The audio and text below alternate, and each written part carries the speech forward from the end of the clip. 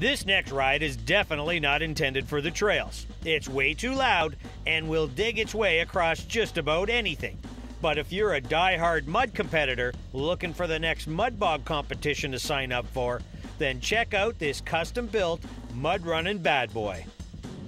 These are Maxxis Mudzillas 28s with 1 3/4 lug. I love these tires. People find them heavy, but I disagree.